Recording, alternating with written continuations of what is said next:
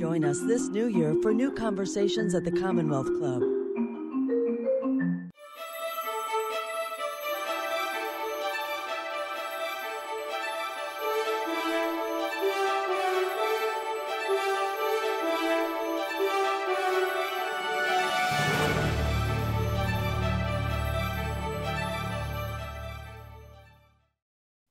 Hello and good evening. My name is DJ Patel, and I'm pleased to be today's moderator for today's session at the Commonwealth Club program focused on Jake Ward's new book, The Loop: How Technology is Creating a World Without Choices and How to Fight Back.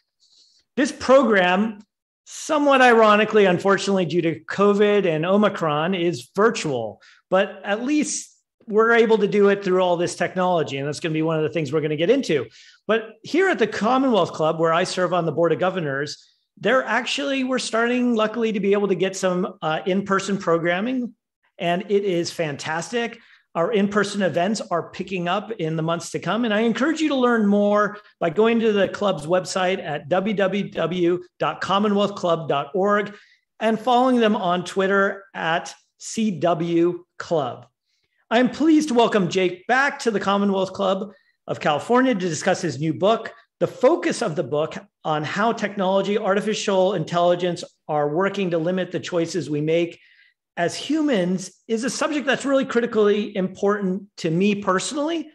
But to begin with, let's just some quick housekeeping items.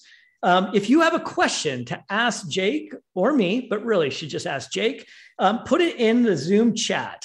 Of course, you can always follow along with Jake on social media, on his Twitter handle, by Jacob Ward. Did I get that right, Jake? You got it. Yep. Awesome. Or you can follow me at dpatil. But today we're going to be here on the Zoom channel. So maybe to start, Jake, because there is so much to get into. And first, I just want to say congratulations on getting this book. And for those of you, it's available on all the usual places. I strongly encourage you to get it, especially given the conversations that are timely at hand. But maybe to start, Jake, I remember how you and I first met, which was actually at a session that I'd been trying to wrangle people to talk about ethics. And I remember the insightful, just great questions that you were asking. And now I read the book, and there's so many dimensions that I hadn't even thought about that you've been able to bring together. And so congratulations on doing so much. And maybe just to start is, you're a technology correspondent. You cover everything. Why this subject of all the things that are of the matter of today? Well, I really appreciate it. First of all, DJ, thank you so much for doing this. When they told me that you and I were going to be in conversation together, I was like, oh no, he's so smart about this stuff. And I remember being such a piker when I first talked to him about it. Oh God, he's going to blow me out of the water. So I'm really flattered that you are here and taking such a personal interest in this. And I remember very well you and I first meeting and talking about this stuff. And that was at a time when I was having a couple of parallel experiences, and they really set off the book. So one was I had just done a documentary series for PBS called Hacking Your Mind. And through that, we went around the world and met all of these scientists who were studying human behavior, studying the patterns in the unconscious decisions we make. And one of the big findings of the last 50 years, and this is best popularized through the work of Daniel Kahneman, who wrote Thinking Fast and Slow, which I know you know about, is this idea that we have these two brains, these two cognitive categories, essentially. One is a fast thinking brain, an instinctive snake, stranger, and fire detection system. It grabs calories off trees without us thinking about it and gets us out of a burning building, without having to coordinate our movements, right? It is an incredibly useful thing that's kept us alive for millions of years. They think it's about 30 million years old. Then there's your slow thinking brain. Your slow thinking brain is a very new development in the history of our species. It's probably only something like 70,000, maybe 100,000 years old. And it is what got us thinking, what else is there beyond calories and snakes and strangers in this fire?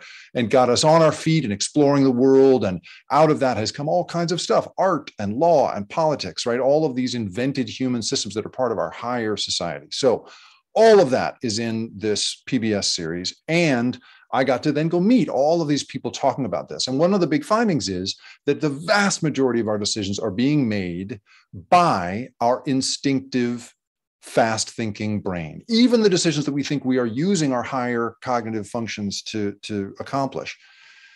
At the same time, I was meeting folks like you who were turning me on to this world of data science and pattern recognition algorithms. And while I wish to God, and this will be one of our themes tonight, that there were lots and lots and lots of people like you who had been, trained in this stuff and then deployed it for good, right, as the chief US data scientist.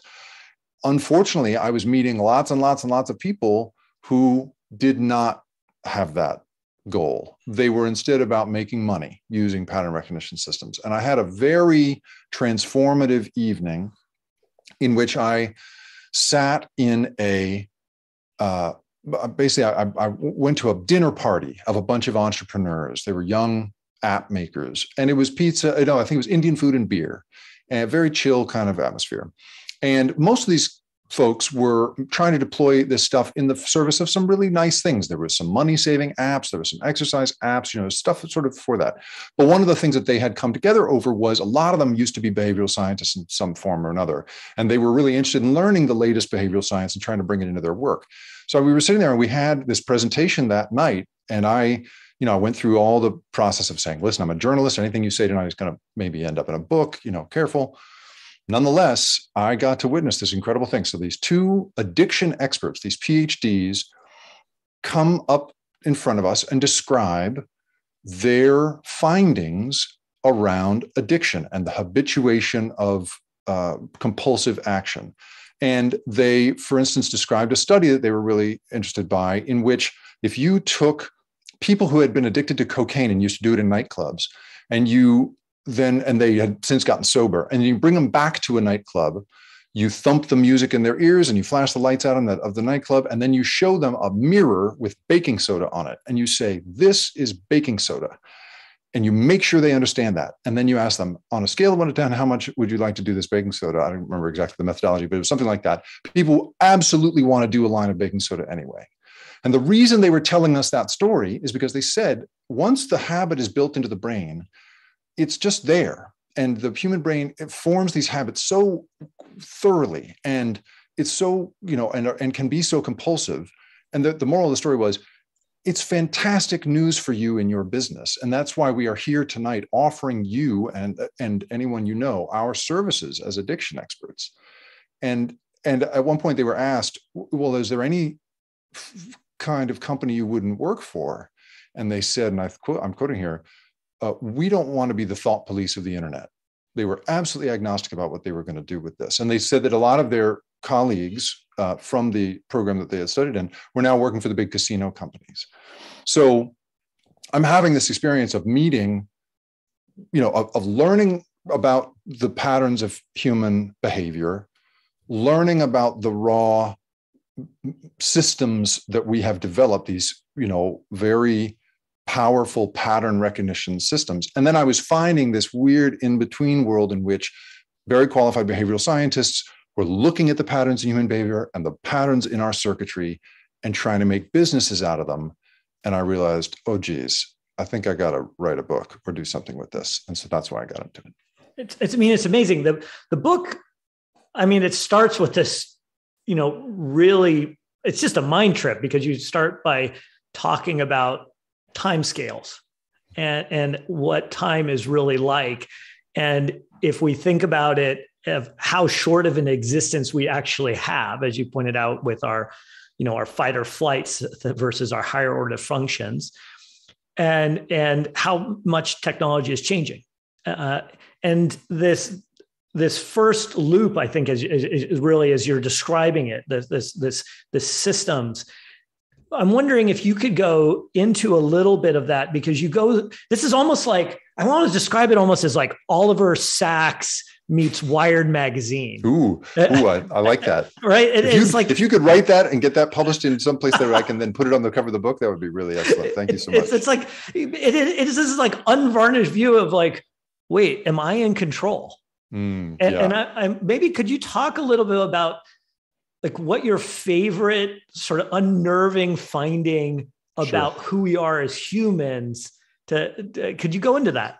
Yeah, sure. So the concept of the loop for me is, like you say, actually 3 loops in the book. And everyone wants to beat up their own work after they've read it. And so I'm not sure if I did it again, I'm not sure I would, I think I'd do a better job of articulating these 3 loops, but here's how I came down to it was there is basically a loop in the middle, which is the loop of our unconscious decision-making. Again, this system 1, fast thinking brain versus system 2, slow thinking brain kind of cognition, right? That is the central loop. Then there's a modern construction, and this is the second loop, which is this sort of manipulative set of business models and mechanisms that we have deployed to take advantage of that first loop. And these are things like cigarettes. It is stuff that plays on our, gambling is another one that plays on that circuitry to make money.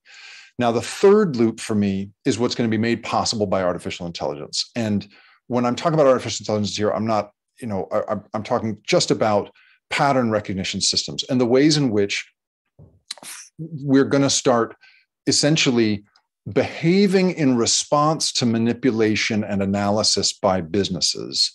Already we can feel it, right? I can't find my way from place to place anymore without Google Maps. I'm totally beholden to Google Maps.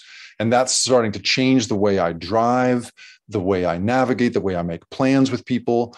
And as that movement pattern is analyzed by businesses, this third loop is taking form in which pretty soon I'm not going to know how to do anything except follow Google Maps around.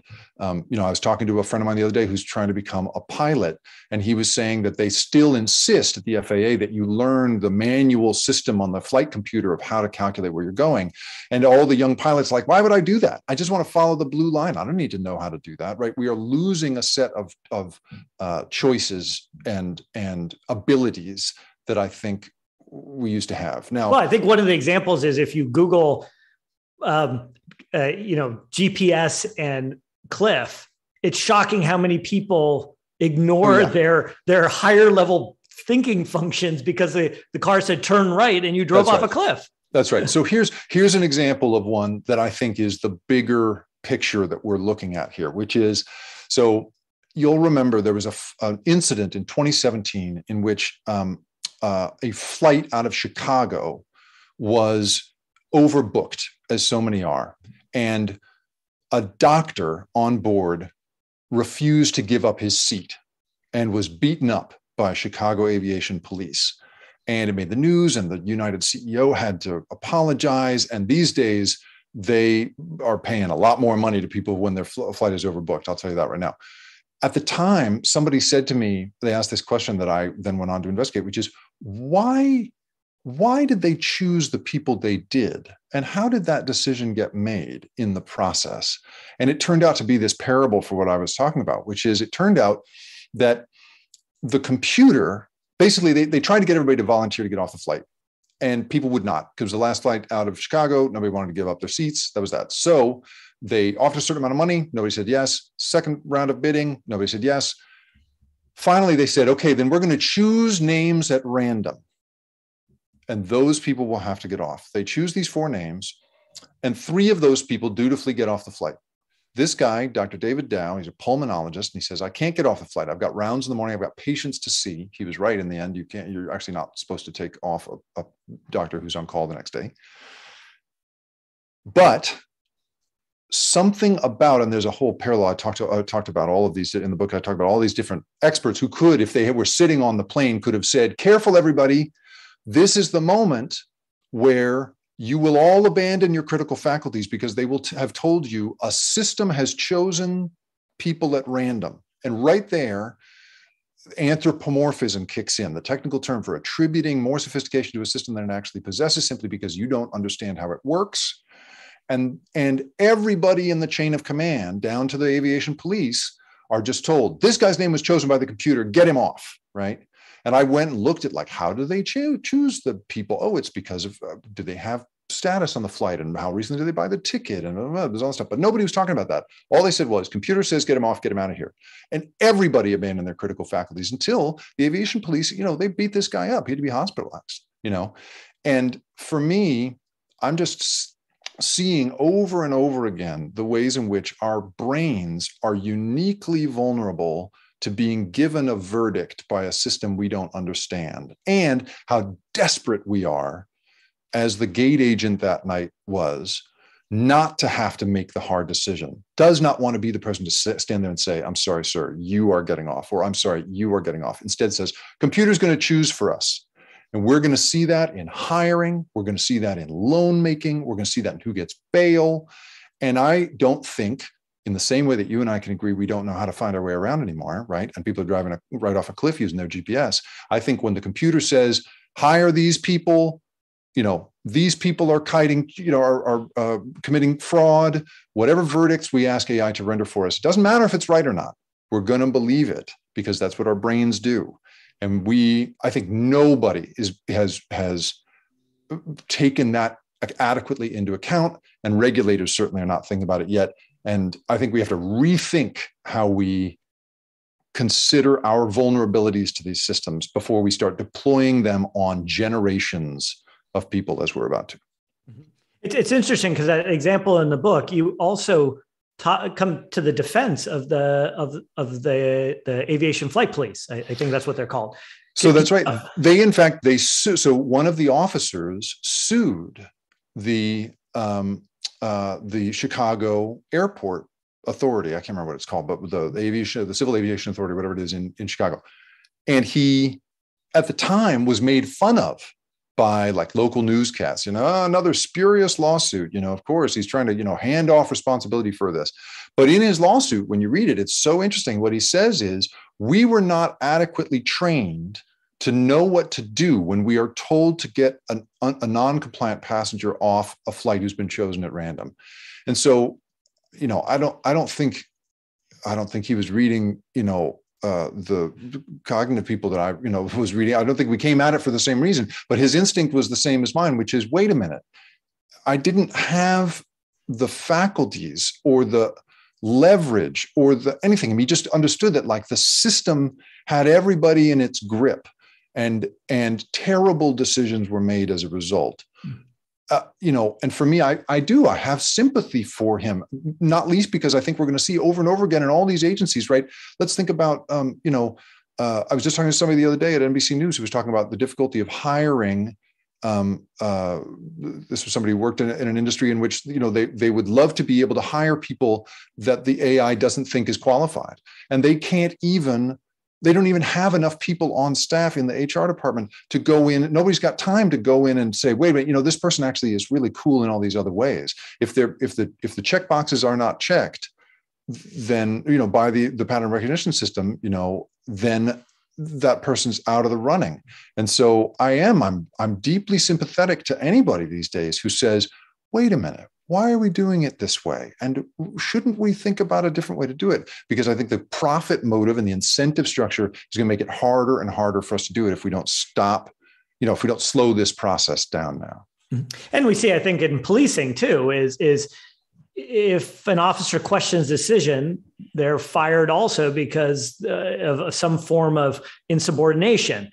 And so it's almost like you're damned if you do, damned if you don't. And you can get, the human gets fired, but there's no accountability is one of the things I've taken away from, the loop structure that the way you've articulated it. Well, I appreciate that. And I think you're absolutely right. I just think, there's very little incentive to push back against this stuff. Now, I want to say here, I am trying to push back against this whole thing because I think it's really scary. I also think that there are, in fact, some really extraordinarily positive uses of some of this technology. And some of it can, I think, be great. So there's a very fascinating guy named Michael Knapp who runs a place called Green River AI. He's way out in the woods in Vermont, working by himself, and he has a team there. But he's off the beaten path, and he only works with nonprofits and he'll do some hospital and health work, but he has these very high standards for himself about who he will deploy AI on and with. And I was running my thesis by him, that we're going to lose human agency over time if we don't rely on these systems. He said, man, I wish I had that problem. he's like, my people aren't moving fast enough on this stuff. If only they would grab onto AI the way that for-profit companies had. He said, for instance, if you gave me every birth certificate in the country and I could just feed it through a machine learning system, a GAN would kick back at me every apartment that needs to be repainted to avoid lead poisoning in this country. I could save millions of years of life if you gave me that opportunity, but I'm not allowed to do that. Or he said, in social services agencies, a person comes in and applies for help, and then we find the services for that person. He said, it should be the opposite. AI should look at the available resources and feed them to individual cases, go out and find individual cases, but we're not allowed to do it that way. You're not allowed to approach somebody that way. So the problem, I think, is that nobody's making money taking lead paint out of apartments. Nobody's making money matching social services people with the unhoused. We are making money on gambling, right? We're making money on addiction. And I think AI has an incredible capacity to, in theory, amplify our slow thinking brain, our sophisticated moral brain, right? This is the thesis, in fact, of a new book by Daniel Kahneman. I was so disappointed by that book because I wanted to say to him, yeah, but nobody's making money doing that.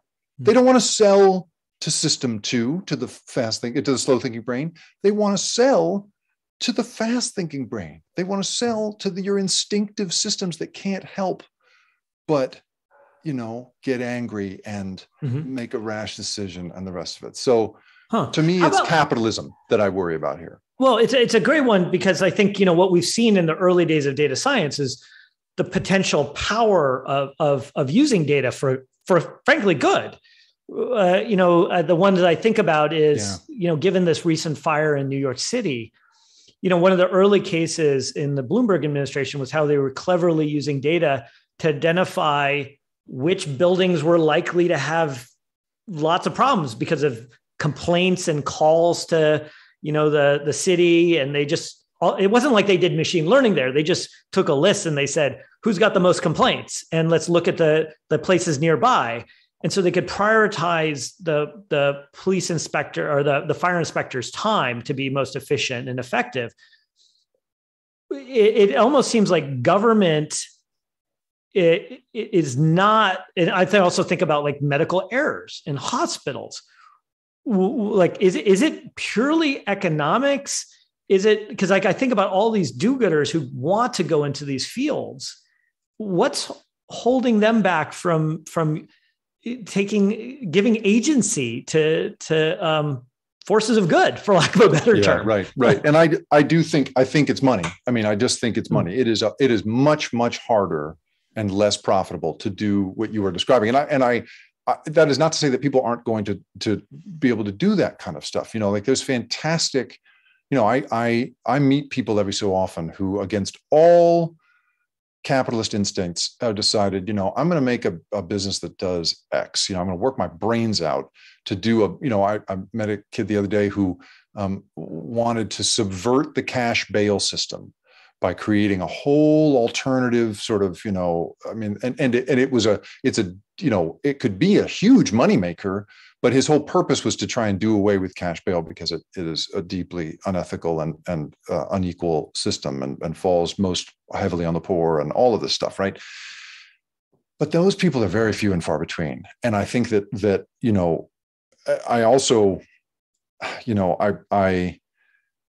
one of the difficulties, and I know that you have encountered, I assume you have encountered this too, and I'd love to hear your thoughts about it as well, is, there is a tremendous culture in Silicon Valley and in technology in general of convincing the people that work in that industry that the work they are doing is for the better, is for a greater good. It doesn't really matter what they're doing, making chairs, making vape pens. The line from the HR people, who tend to be referred to now as people and culture kind of people, right, is you're doing good works in this world. And so I think a lot of people actually spend a huge amount of their time being convinced of that. Also, at some of the biggest companies, they refer to the people in that line of work as scientists and as the core, they don't call it the headquarters anymore. They call it the campus, right? There's an academic veneer to how some of this is done that I think draws people in. It makes it very difficult for me as a journalist to have a frank conversation with them. And that's putting aside the fact that these are the most secretive companies in the world. That, when I talk to my colleagues at NBC who cover the military, or cover the Pentagon, right? People will talk to them endlessly, not necessarily on the record, but they will talk to them endlessly. It is incredibly difficult for someone as a journalist to speak to people inside one of these companies. And by the way, anyone listening who would like to speak with me, I'm very good at keeping a secret. I would love to speak with you. But you know what I'm saying? So I think there are many, many incentive structures built here that are going to make that make it difficult for people to make good choices. And I would also like to point out much smarter people than me, people like you. There's a guy, a brilliant woman named Meredith Whitaker, who was inside Google. She's now a consultant to the FTC. She's working with Lena Khan. And she she was one of the very first people to say, it is not okay. I mean, thinking here about what you're saying about trying to push back, trying to raise your hand, say this is not okay, that it is not okay inside certain companies for someone in the position of being a data scientist to even ask what their work is going to be used for. I was talking to somebody the other day at one of the big 5 tech companies, 4, 6, whatever there are now, who said that if you ask too many times, you immediately get fired. That if you ask, what is this going to be used for, too many times, they let you go. So I think it's a really complicated landscape in which to create any kind of groundswell of resistance to this kind of stuff. And I worry about that, right. I would say. Yeah. So for those that are just kind of joining us, we're in conversation with Jacob Ward and his book, new book, The Loop. And we're going to start taking questions in a bit. So I encourage you in the Zoom chat to ask them here. And you should definitely be following Jake on Twitter and other social media by Jacob Ward, BY, Jacob Ward. The one that you're talking about in these corporations and transparency, I think is a great jumping into point around national security. And, some of these companies are talking about, the need and the desire to work on national security, given the complex landscapes, questions about Western values and what's being put into these systems. China is aggressively going after surveillance technologies. We've seen AI being used to break into systems from Israeli companies. It's a very complex landscape. And our classic argument is if we don't do it, somebody else will. That's right. How do you square all these things as you look across the complexity of the world and honestly preserving our lifestyles? I know. It is such a vast and important subject. And maybe that's the next book, right? But I think that so first of all, that thing of if I don't do it, someone else will is one of the great traps of this world. Whether you are someone who, I've had people say that to me who work in national security related products, making surveillance systems. I've heard that from people literally who make highly addictive casino simulators designed to ensnare old ladies. That way of thinking that someone's got to do it and it might as well be me. I can do it a little more ethically than somebody else will is a real complicated thing. And that's a common thing. Now, national security. So it's amazing that we have to start with the sigh. Oh my God. I mean, it's so complicated, right? Like right before the pandemic, I was just about to go to China to try to do a whole series for NBC about this because and one of the conversations that we were having about it is the language that you have to use in order to speak to Chinese officials about this stuff. And what I wanted to do essentially was go there and say, okay, you have the exact same technological capabilities, arguably even more sophisticated technological capabilities, and an entirely opposite worldview, political worldview. And what would our lives look like if we were living in an authoritarian environment in which stability and control was the priority, as it is in China? And it's so fascinating to talk about that then with people here in the libertarian West, West Coast, I was at a dinner where someone was giving a presentation on the Chinese social credit system, where you have to register your, like by Jacob Ward, you got to turn those credentials into the government so they can monitor what you do online. And if you don't behave properly, if you post something about Tiananmen Square, or worse, if one of your friends posts something about Tiananmen Square, your credit score goes down and you can't get a loan. And eventually you can't ride trains. And eventually you're basically a prisoner in your house. They were describing that system and the effect it's having on social cohesion and this, that, and the other. And after the presentation, the room was divided. Half of people said, wow, that's a nightmare. And the other half of people said, we should totally have that here in the United States. There is a way in which the most textbook form of communism, and authoritarianism and where it goes, and the most wild form of libertarian tech fused capitalism meet in the distance in this weird way that I haven't really figured out for myself yet. But I do know that over and over again, I bump into people, who essentially say, we have always assumed in the United States that our model is the model. And there's that phrase, Theodore Parker originated it, but Martin Luther King said it, right? The moral arc of the universe is long, but it bends toward justice. Obama used to say it a lot. You spend some time with behavioral scientists and political scientists, people actually study this stuff, and they'll say, no, we don't know that to be true. The moral arc of the universe is so long, and we've been on it only very briefly. We don't know which way it bends. We don't even know if it's an arc. They are not optimistic about this stuff. It is all an experiment. And so I do not think it is in any way a foregone conclusion that our way of life and how we deploy technology and the sorts of conversations that you and I are having tonight are a natural thing, that's going to take place all around the world. It could very easily go the other way.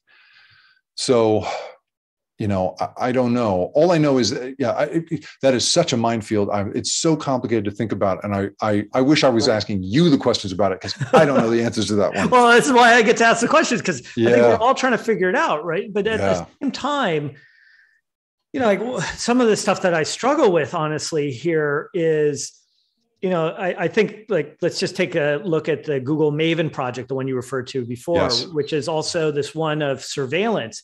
And on one side, in these surveillance systems, you have a human who's sitting in a screen who's trying to track a person. And if they get distracted because somebody asked somebody, and then now they're following the wrong person, that may result in somebody deploying, I don't know, a drone or something that takes out somebody who's innocent. Mm-hmm. And so could the computer, is a computer there also to fire us out of jobs that we find so boring that we are bad at them and result in an error? I'm thinking about the nurse who mistypes the diabetes, the insulin number or fat fingers it just because she's so tired because she's taking care of 50 COVID patients. And now this person's getting the wrong thing. For me, I think all things being equal, I was talking to an organizational psychologist who was basically saying, if you, I was asking, are you in favor of using automated systems to find candidates for jobs and screen them and the rest of it? And she said, if it replaces the racist instincts of some,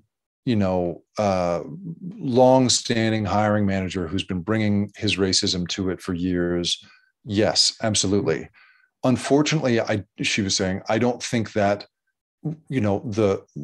it is as simple as swapping the judgment of one out for the judgment of the other, because along with this is this blindness to all of these different things. And this is me talking now. I mean, the unique human vulnerability to believing systems we do not understand, right? There was a recent study of all of these high-level CTOs at some of the biggest companies in the world, and they were asked, how often are you relying on AI to make important decisions? And they were like, all the tests, like 75% or something crazy. And then they said, how many of you can actually explain how the systems work? Almost nobody has any idea how these systems are arriving at the decisions they are. And to what extent are you worried about that? Not even slightly, like less than a quarter of these guys, and it's mostly guys, of course, care. So the problem, I think, is that in the case of the exhausted nurse who's going to be replaced by the system, excellent. That would be great if the pattern of history were that we then gave more time to that nurse to do her job better, to do his job better. That's not how we tend to use this stuff. We cut that nursing staff down to 2, right? And then we use those automated systems. So I think we have to build some values and emotions into how we make these decisions, as opposed to just doing them for efficiency and better accuracy, because, it is going to be necessary. And I will say, sorry to take up more time here, but just, I will say there have been some instances in which we have done that as a country. So for instance, backup cameras. There's a physician who accidentally backed over his child. It's the most terrible story. And he gave all of this congressional testimony about it. And eventually, after a long battle, it is now the case that if you buy a new car in the United States, the car has to have a backup camera in it. And you're paying about $1,200 more per vehicle for this. And that is because about 60 kids a year were being run over, typically by their parents. The efficiency model and the math would suggest, well, that's not very many kids. But we as a country can agree that that is totally unacceptable, and that we can agree that we should solve that problem. And the senators could, for whatever reason, they got together. It was a bipartisan effort and they made it happen. And today that doesn't, those numbers have dropped to almost nothing. So we can make decisions on the basis of things other than efficiency. And we're really going to have to, because the temptation to just do it because it saves you a few nurses is going to be the thing that drives the value proposition for so long. And we need to stop thinking about it that way, I think. It's so good. It brings up 2 sort of memories of mine. One is the President Obama's precision medicine initiative. And the argument that I think really got President Obama over the line on it and realizing why he wanted a data scientist to really run this was the only way we're going to go after these long-term genetic issues that sort of cropped up in the that we call N of 1, these rare diseases, is if we make this a data problem and we're able to kind of, instead of just having hypotheses out there and going and building these very complex tests, kind of going, wait, isn't that interesting? We're seeing this correlation here of cancers, a population just having cancer. We should go study that. There's other one that comes to mind is early in my career in national security was I was talking to this general and we were building these detectors after 9/11 to basically tell if somebody was bringing in something that had a dirty bomb. And, we had all this pretty sophisticated stuff and graphs and charts and everything. And the general pulled me aside and said, "Son, you ever work with a Marine?" I was like, "No, sir." He said, "The light is either red or green." Yeah. And he just turned and walked away. Now, my apologies to my Marine friends, but it raises this other point that you're talking about. And so I want to use this as a jumping off point because we're getting a number of really great questions here. And taking those 2 examples back to the issue of racism and the racial reckoning we have, because we got a couple dimensions there that I'd love your take on. On one side, we have some communities that are saying, yeah, put license plate readers all over my neighborhood because we want protection. What do I have to hide? What do I have to hide? But there's clear bias and bending that moral arc there. We have people using facial recognition in fair protests. We also have the AI systems that are, and who designs these, but also as commented in one of these somebody pointed out here is, "Thank you so much for speaking on this issue. As a lawyer, I notice that most judges are irritated when a defense counsel even suggests that our systematic way of doing these things should not be challenged."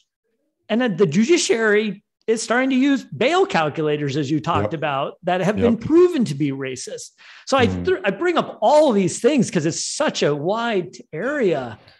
How do you get your head around this? Yeah. So there are so many dimensions to it, as you say, and to me, and thank you so much for that question, whoever brought that in. So the law is such an interesting one because there is no better example of that slow thinking brain, right? The slow thinking brain in which we are policed by people we've never met, and we try to create these laws we all agree on. And, I mean, our instinctive snake detection systems were not capable of that. And so it is a credit to our species that we're able to do that. My dad always makes the point, that when we drive on the highway, that we manage to keep our lane and not kill each other is just a miracle. And it's absolutely correct. So the fact that in the law, we're thinking here about this is so interesting. So there's a Superior Court judge named Tino Cuellar, who is now running an institute and is a very smart guy. He was at Stanford when I was doing a fellowship there. And he said to me, you could make the law so much more efficient. It would be possible to do it. He said, for instance, entering a guilty plea is such a pain. You got to fill out all these forms, and you got to do this, and you got to do that. You got to, think it through. And we could make it a swipe left thing. You could make it, such an easy thing. He's like, but we have a principle that we call weak perfection. And it is the idea that you build a system intentionally awkward so that people have to think about it. Because with a guilty plea or not guilty plea, that's going to change your life. You don't get to take it back. It's one of the biggest decisions you'll ever make. And so we cannot make it as simple as ordering from Grubhub. We need to keep it hard. We need to do that so that people bring their best selves to it. So in this particular question of, judges don't like having something like systemic inequality brought up. I have this whole section of the book that for me was the really mind-blowing one for me, which was getting into the world of online casino simulators. I've mentioned them a few times here because they're the big bugaboo for me. These absolutely cynical, predatory companies that use the circuitry of addiction and geo-fencing and targeting and, distressed lines of credit and all the other stuff you can find through data to pinpoint people they think are going to get addicted. And what's so interesting is that for years, I was talking to this one lawyer who for years has been trying to sue on behalf of these people who lose their life savings to these companies, like $4.99 at a time. And he was laughed out of court for years because the judges would say, I'm not calculating, this is, what are you talking about? Losses. These people are suckers, and I've had many people in my reporting on this for NBC also say, these people are suckers and they get whatever they deserve. They're playing a fool's game. But recently, they've started winning. This law firm has begun winning. They just did a $150 million settlement with one of these companies because they were able to show in the data that these companies know exactly how addicted these people are and are finding them on that basis. And so I think if you can get better, if we can as a society get better at deploying the same pattern recognition systems that we're using to ensnare people to instead prove the existence of systemic racism, the way that redlining and systemic discrimination has made its way into all these other things, right?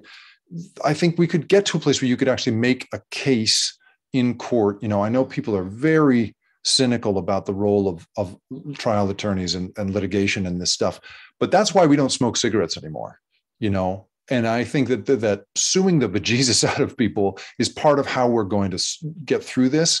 And that's for me, I'm clinging to that one because I think that's going to be a big part of this.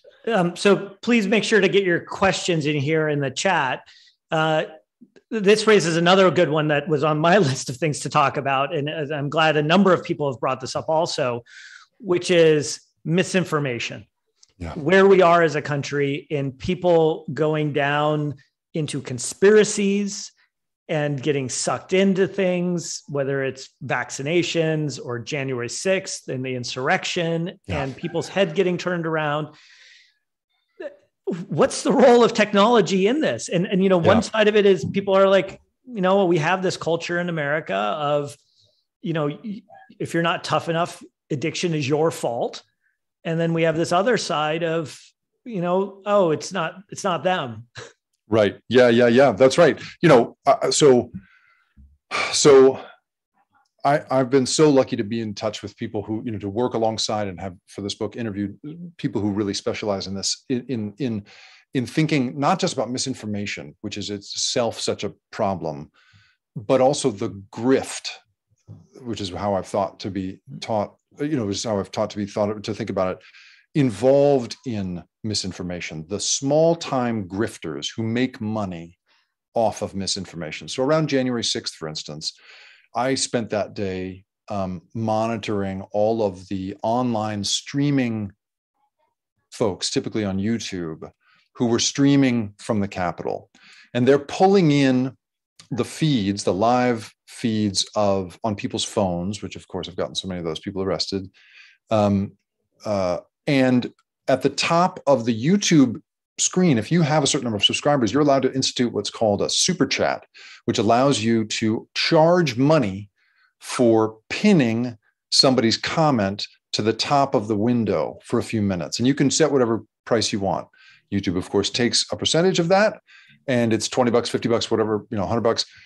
And I'm just watching people bing, bing, bing, they're making, a few $1,000 a minute. Now, is that a few $1,000 a minute live streaming takeover of the seat of democracy, an insurrection at the Capitol? You can't make this up, right? In a plot. You cannot make it up. Exactly. You would not believe it if you saw it. So it's idiocracy, but not funny, right? It is. And so that profit incentive is a huge driver of this.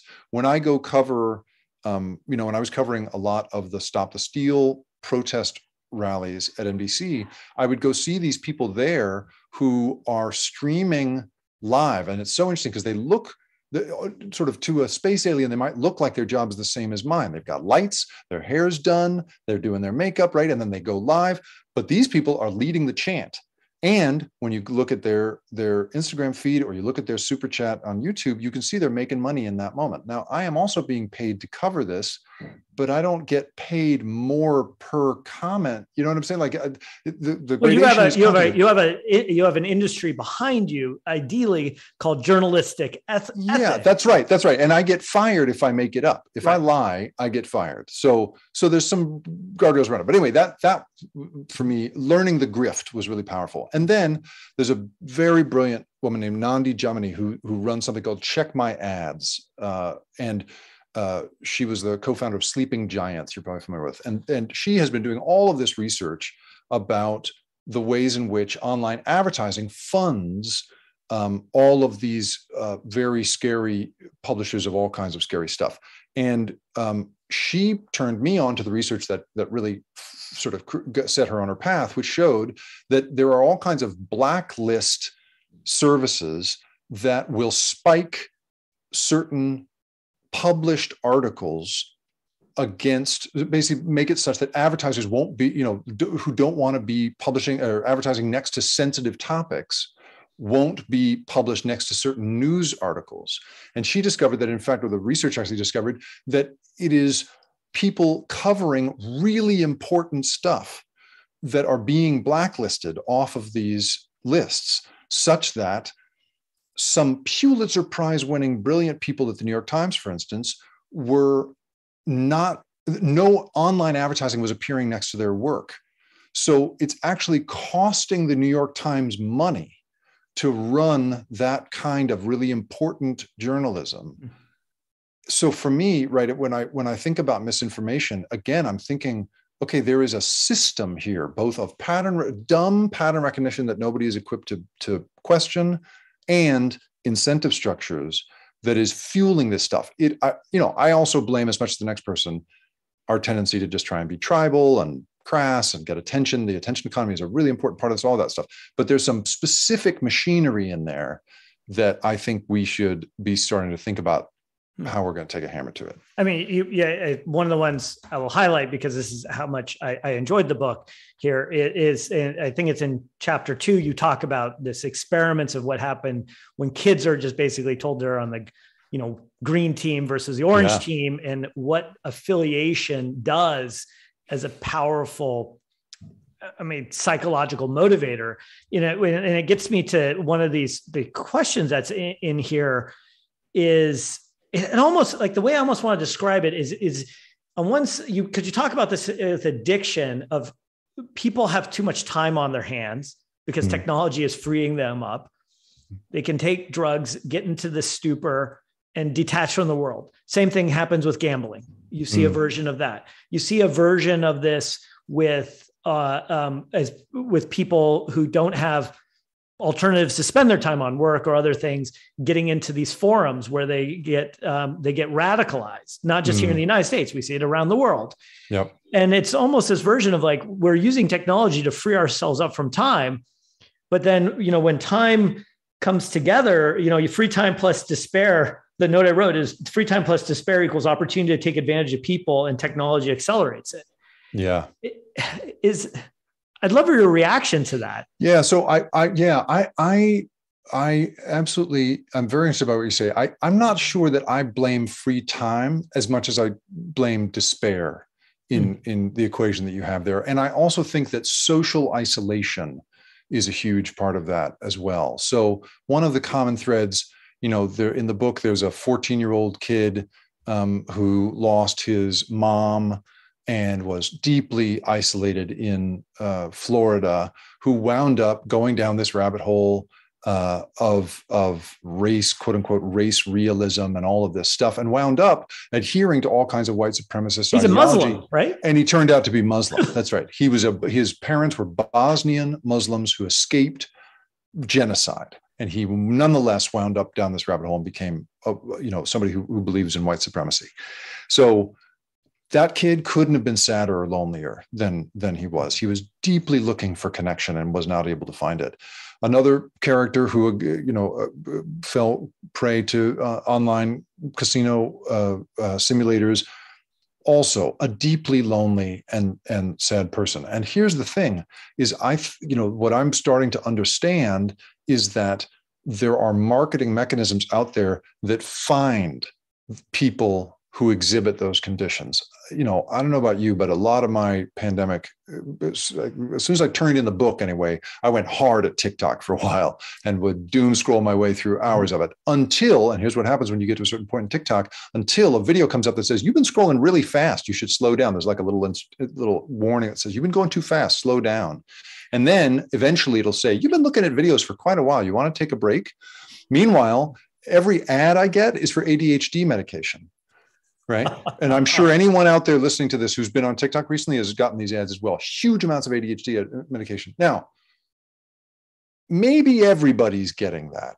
Maybe that's just a blanket kind of advertising campaign. I don't think so. I think that inside that company, there is a pattern recognition system that says this guy is exhibiting the classic signs of X, Y, and Z. Serve him an ADHD ad. It is not just the affinities that we have and the hobbies we exhibit and what we post about. It is the way we behave that is showing our inner state. And I think that we are being analyzed in that way. That is the loop, right? That's what's starting to grab us. And as they get better at noticing that I'm ADHD, I'm not actually a diagnosed ADHD people. And there's a whole problem with advertising ADHD to people who have not been clinically diagnosed. But putting all that aside, the qualities they have spotted in me and are feeding me information as a result, I have to, basically the way TikTok is for me, it's like doing drugs. I do it for a couple of months and then I have to erase it off my phone because I cannot control myself with that app. And so, there's an inner state being analyzed here that I think is a huge part of this. And, maybe it is extra time on our hands, but I don't know about you, like half of Americans can't put together an extra $400 in an emergency right now. I don't think time is our problem, Well, I've tried to layer in a number of the questions. There's so many more that have come in that are amazing. I hope people will keep putting them in here.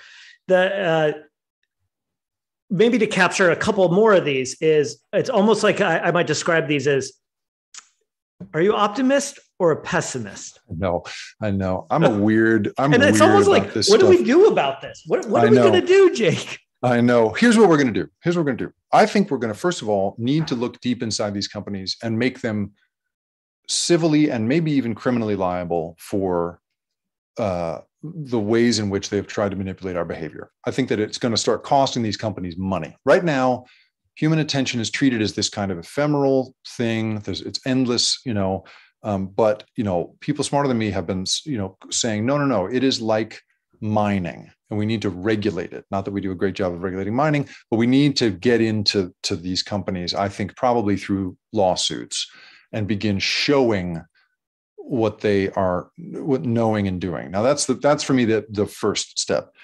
But I also think there needs to be a recognition that all of that, it's like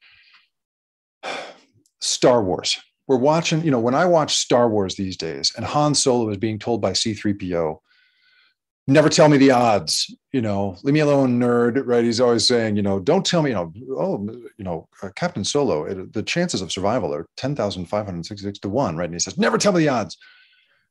Listen to C-3PO. C-3PO should be the hero of that movie because he's right. Should not do this, and our whole culture is geared, and has been since the 19th century, on this idea of rugged individualism.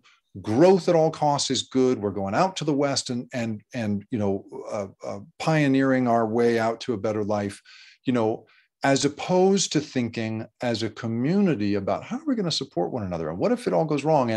And for me, a big part of that is going to have to be making it socially acceptable to say, here are my mental predilections. So for me, I tell anybody who wants to talk to me about it, like I am, I no longer drink. I think it's unfair to people who suffered from alcoholism to refer to myself as an alcoholic. I'm not sure I fall fully into that category, but I absolutely cannot drink. I've learned that about myself. And I have also learned as a result that when people say to me, hey, let's meet up and go to a bar, I say to them, no, I would love to take a walk with you.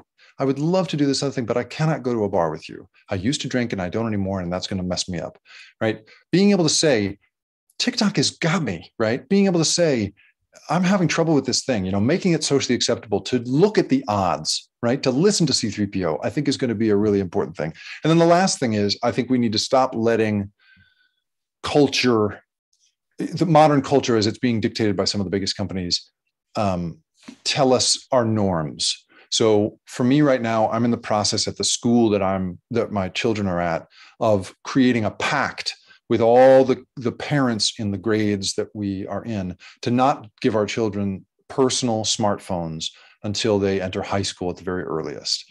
And I can't tell you how complicated that conversation is. It's a very hard thing to have that conversation because it involves admitting to your own difficult relationship with smartphones. You got to sort of admit as a parent that you don't have any idea what your kid is really doing with them and what that might be, and that you may not even know your kid fundamentally at all. It's a really hard conversation, but we have managed to get through it. And in fact, I'm on the hook right now for being the guy who's supposed to write up the new revised pledge after a huge amount of really smart input. It makes my palms sweat to realize that I'm on the hook for that right now. But it's going to require communities coming together and saying, nope, I'm not going to do that, because the statistics show that the vast majority of parents get their cues about what's an appropriate use of technology from the ads for technology, from a cutesy Alexa ads, in which the kid and the dog, trigger Alexa by accident. Isn't that adorable? Right. They're normalizing behavior that we have not actually signed off on. And I think that we need to start coming up with some civic structures for saying no. And we're too quick to say, oh, don't be a Luddite, right? As if that's some sort of terrible thing. If you read up on the Luddites, they're a pretty interesting group. That's pretty interesting, and I'm not saying we need to kick it all out of our lives. I love being here with you tonight, DJ, in this way. This is an incredible empowerment of our slow thinking brain you and I are doing right now. Fantastic. But we have to recognize the profit motive, the power, the way it's going to feel inexorable as pattern recognition systems make their way into our lives, and that we have to come up with some civic structures for pushing back on them. And I think we can. We've done it before. We're going to do it again. I just think we need to speed it up a little bit. In fact, that's why the Commonwealth Club exists, is to That's right. foster this slow thinking and dialogue on all sides. One of the questions that's come up here is might be roughly described as the question of diversity in the workforce. Does this just take care of the problem, especially with some of the hiring issues or implicit bias? And as you looked across the landscape, what's your take on that as a solution? I do. I absolutely. I mean, it'd be a great start. I think that'd be really good, and I've had the privilege of working in journalism in some extraordinarily diverse newsrooms. I've of course worked in some that were not, and it is an incredibly powerful thing to have a huge number of people from a wide variety of backgrounds come together. And so, yes, we should absolutely start with that. I'd like to give women a shot at running the world for a while. I think men have messed it up pretty good. And so I think women should take a shot at it for I'd like to give them the stick for 400 years, please. Plus, but here was an episode that I experienced at one point. I was at a meeting between a bunch of behavioral scientists, like tried and true academics, and then some people working on what they said was going to be a system for basically sussing out the morality of stuff, an AI system for that. And the designer of that system was standing there giving a presentation on how it would work. We're going to have a bunch of humans fill out these value propositions. It would never be appropriate for me and my coworker to do X. And then we'll have humans fill them out a certain number of times. And then using the patterns in that, an AI system will pick up the patterns in human morality. And that, ladies and gentlemen, is how we will arrive at a set of universal human values. And now I'll take your questions, he said. And all the behavioral scientists raised their hands. Everybody in the room raised their hands. And they very politely, held them there. And a political scientist went first, and she said, I just have 3 questions. What is universal? What is human? And what are values? And then the whole meeting imploded and it all fell apart, right? And listening to these 2 groups of people speak to one another and have such a hard time of it was so fascinating and so interesting and so helpful, because it made you realize, all too often, I think companies are hiring in behavioral scientists to ratify and make more effective their work, but very rarely are they hiring them in to say, my grandfather had a fantastic phrase. He would listen carefully to somebody's idea and he'd say, that is a wonderful idea. Let's not do it, right? There's nobody in the room typically that's saying that, because that's not how, we don't reward that in this country, And so I think among the many variables we should make part of diversity. And again, I think that just diversifying the backgrounds of the people would be a fantastic start. But I also think bringing in people whose job it is not to say yes, would be helpful that would be a really powerful thing, I think. Mm-hmm. One of the things you highlight in the book, I thought was, as you're interviewing all these people, was the number of people who effectively said, I'm a technologist. That's a decision for policymakers. Yeah. Oh yeah. It's such a thing. Speaking of racism, right, in the workplace. So I had in these products, and I should tip my hat here, first of all, to, people like Temnet Gebru, Joy Bolamri, who are, incredible thinkers on this stuff and really have gotten the world thinking about racism in these products. So I was trying to find places where people had tried to incorporate some understanding of systemic inequality into their products. And I had heard a rumor that this one data group inside a company that makes loans using AI, that they'd been experimenting with some stuff. And so I got a hold of this data scientist who used to work there. And I said, I understand you guys were doing these experiments, and that sounds really interesting. Like you were sort of trying to get on the right side of history. And he was so interesting to talk to, because he basically said, well, we played with that for a moment. He was very cagey with me. It's like, we played with that for a moment. But we realized very quickly that it would be deeply unethical for us to put our thumb on the scale of loan making.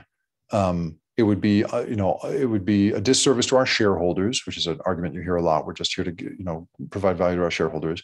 And it would require putting our thumb so thoroughly on the scale. We'd have to press so hard to counteract historic patterns of loan paybacks based on race, that it would, he basically said it would be unethical. It was really interesting. And so there is and this is that libertarian thing of, it is our responsibility is only to the shareholders, and the problems are just, that the data wasn't enough, or, I think there's a new strain of kind of reformist thinking about technology in which people say, well, it's a design problem. And if we just design the systems better, we'll do better. That tends to come from foreign designers.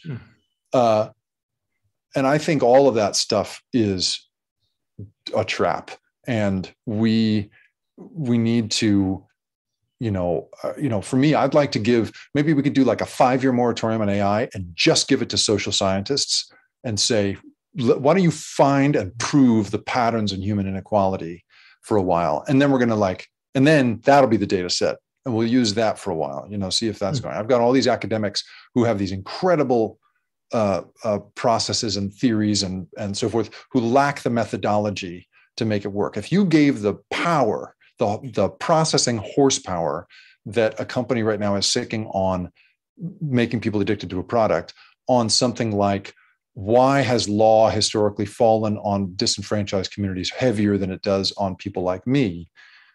I mean, we could really have a transformative effect. So